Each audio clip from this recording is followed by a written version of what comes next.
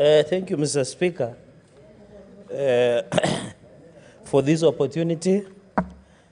I would have expected even Senator Sifuna to take note that I have worn an orange tie, and as the SGO of ODM, he should at least be fair today, Mr. Speaker. Mr. Speaker, I don't know, we need in our standing orders, when the chair and the committee rejects a bill, what becomes of it? But let me give my Solomonic injection to this conversation, Mr. Speaker, by saying, Mr. Speaker, I know today in the afternoon you had a communication where we are going for mediation under Division of Revenue. Mr. Speaker, what we are even requesting for counties is modest. It is only 415 billion, Mr. Speaker, against 4.2 trillion budget. While at least we accept that there are challenges with running of counties, including of wastage of resources and corruption, that should not be a reason why we need to deny counties the money, Mr. Speaker. And therefore, this bicameral has come a long way from 2010 to now. I know, Mr. Speaker, I didn't see the need of this bill because the Constitution and legal precedents, even on petition number 3 of the Senate Republic in 2013 on division of revenue was pronounced itself as Supreme Court, that Senate must be part of budget-making process because it is there in the Constitution. From the word go, I didn't see the need why we should have this legislative proposal, Mr. Speaker. And Mr. Speaker, this legislative proposal has been made in a manner likely to make Senate become a rubber stamp of the lower house, Mr. Speaker. And therefore, Mr. Speaker, Senate in its rightful place should and must be respected, Mr. Speaker. We are not an appendage of the National Assembly or any other entity, Mr. Speaker. We are elected by the people. We are entrenched in the Constitution, Mr. Speaker.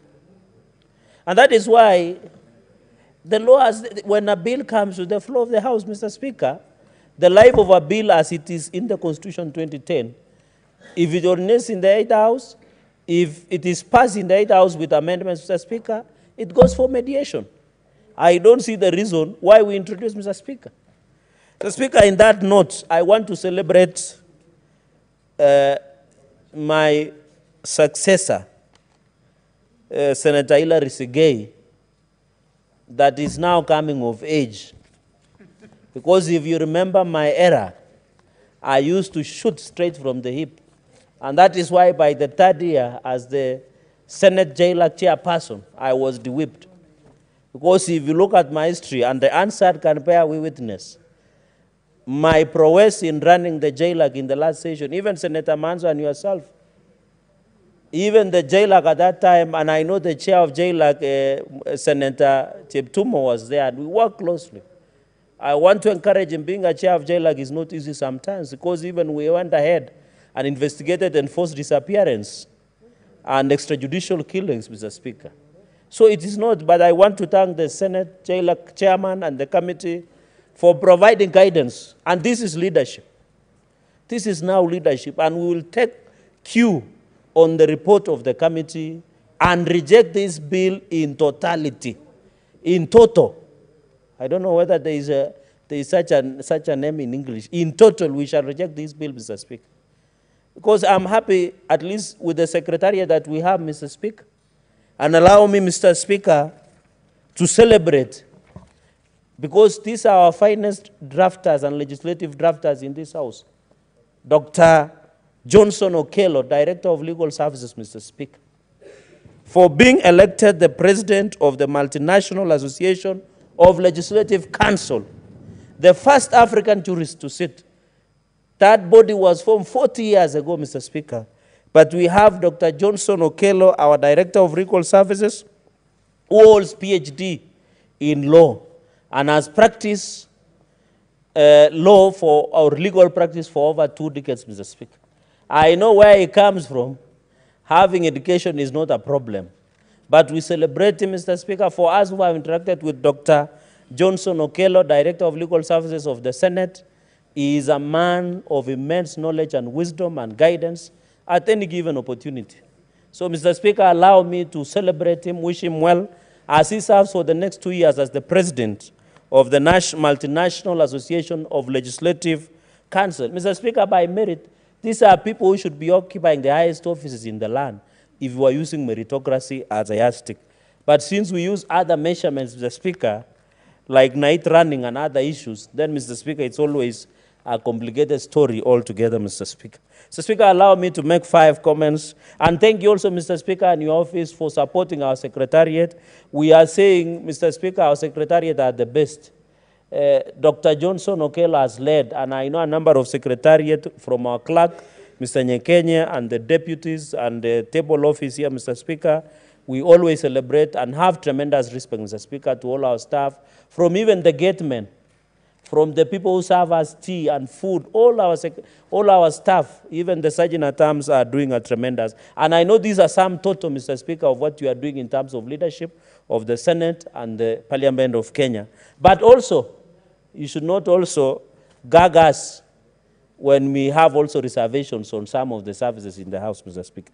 So, Speaker, when you look at clause number 7, and Mr. Speaker, how can you say, this is Article 118 on public participation. How can you say if one house has sold a public participation, the other house should not hold? It is a constitutional requirement that public participation by members of public must be done. Because that is what we get the second opinion, even on finance bill now, Mr. Speaker. Public participation is mandatory. Because you saw there were advisors that were being paid 1 billion.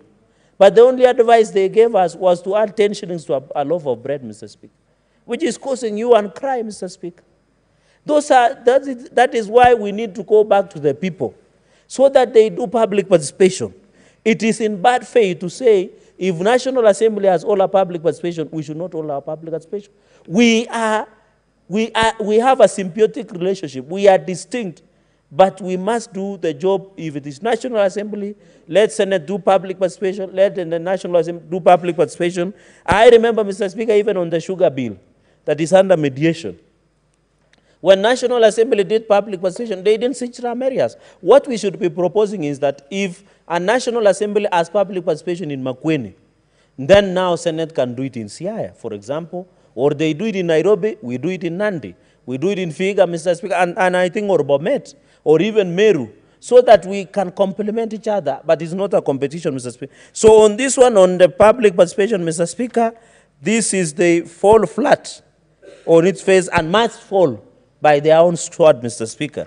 Mr. Speaker, I have seen in this bill, Mr. Speaker, on the joint sitting, why would you call us joint? You know the South Africa Parliament, Mr. Speaker, when they have a presidential address, SONA, South Africa National Address, they use joint sitting rules.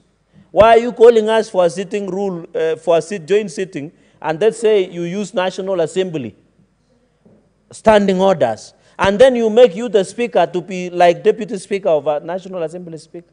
The Speaker, this bill has been drafted with an intention to demean and disparage and eradicate the standing of the Senate, Mr. Speaker.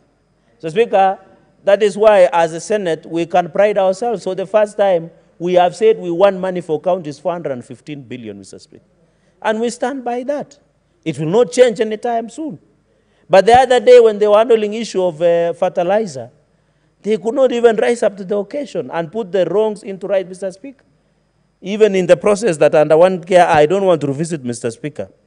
Mr. Speaker, I know this issue of county government, it does not concern the issue of under section on the certificate of joint resolution. I think this is something we canvass in the Supreme Court in our matter, where we said we must have a concurrence signed by the second house, Mr. Speaker. Mr. Speaker, on clause number 10, whenever the Speaker of the second house disagrees with the question raised and contemplated, the Speaker backs to the Speaker of the originating house, Mr. Speaker. Mr. Speaker, my worry is on clause 10.3. If the originating Speaker causes the bill to be modified to accommodate the observations of the Speaker of the second house. So now we have removed legislation from members of Parliament to the two speakers. Because now that is dangerous. This can create draconian laws. Because if the speakers will modify the bill and give the House of... They are also human beings. They can mislead the country and create even draconian laws, Mr. Speaker. Because if we allow you, Mr. Speaker, we know you are you are a person of Solomonic organized, Mr. Speaker. And that is why we always have tremendous respect to the Speaker. But the law does not envisage a Speaker or speakers to be part of lawmaking process, Mr. Speaker. Mr. Speaker, on the issue of clause number 12, the relevant departmental committee of the Assembly or member to be at liberty to adopt the bill and the bill be deemed to have originated pursuant to the standing Article 109(5) of the Constitution. Mr. Speaker, I want to report to this House, there are many bills that National Assembly has become a graveyard of our bills. So, Speaker, under Article 110(3), they always refer our bills to the Parliamentary Budget Office and their departmental committees and declare the bill that originated from the Senate as money bill. And therefore, it should not originate from the Senate, Mr. Speaker. Mr. Speaker, we have lost many bills, even amendment. I made an amendment, Mr. Speaker, on the issue of the issues of diaspora. The National Assembly are telling me that it is not a function of the Senate. So I'm asking, a county like Busia is bordering Uganda. Does it mean it cannot be part of the international community or affected by international law? County like Mombasa is bordering other countries like Turkana, Kajiado. Does it mean it cannot be affected by the international law, Mr. Speaker? So, Mr. Speaker, on this one, clause number 12(3), we need to be careful because members will be struggling hard to develop bill, Mr. Speaker. You approve. When it goes, they send it and declare money bill, Mr. Speaker. Mr. Speaker, number 50 point,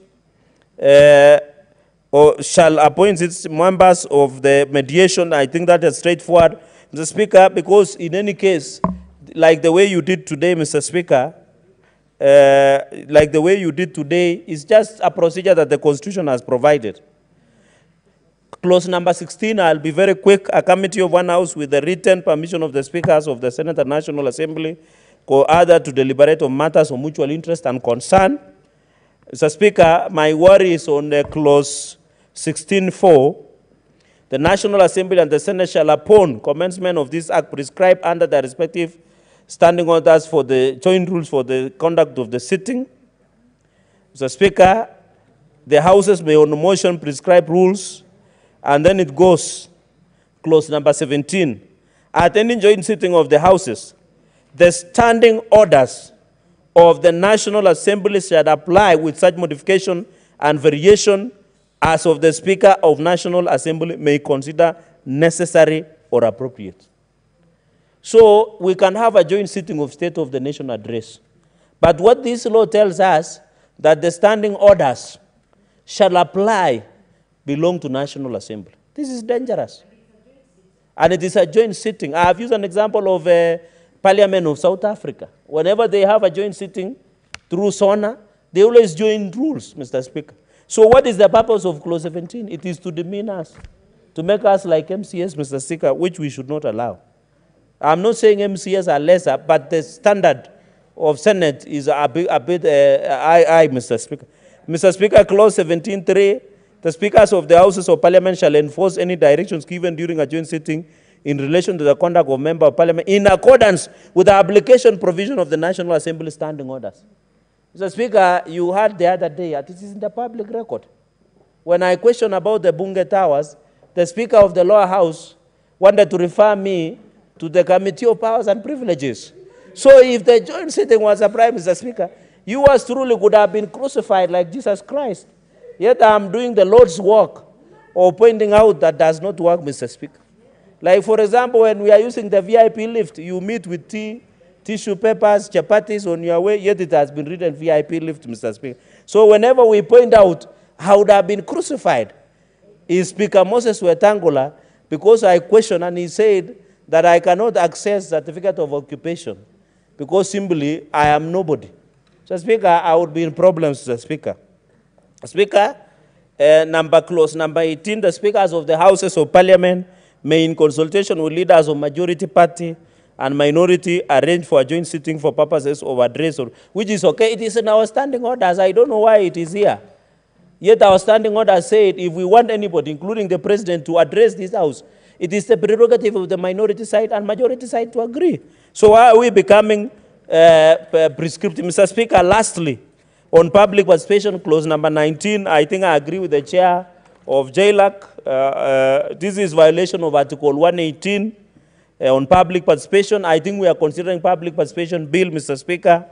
Failure to views during the is not invalid. Mr. Speaker, how can we say, Mr. Speaker, you remember Kiambu, the case of Kiambu CC, Mr. Speaker, and others were taken to court. In the finance bill of 2013, the Kiambu County Executive then did not do public participation. For the first time, a ruling was made. Mr. Speaker, can you call the Deputy Speaker out of order for distracting me while I'm submitting? Or for consulting loudly? Mr. Speaker,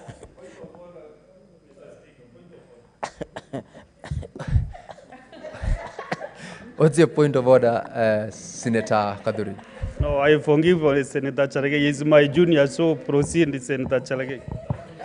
That's your point of order. Deputy Speaker, you're out of order. Cherargei, proceed.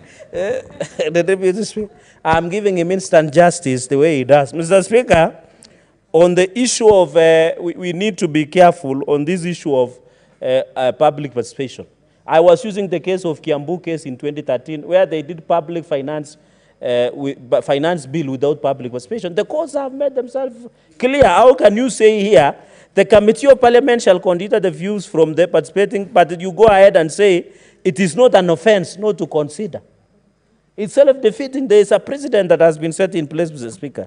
So, Speaker, this bill, I agree with you and your committee that this bill does not hold any water, Mr. Speaker.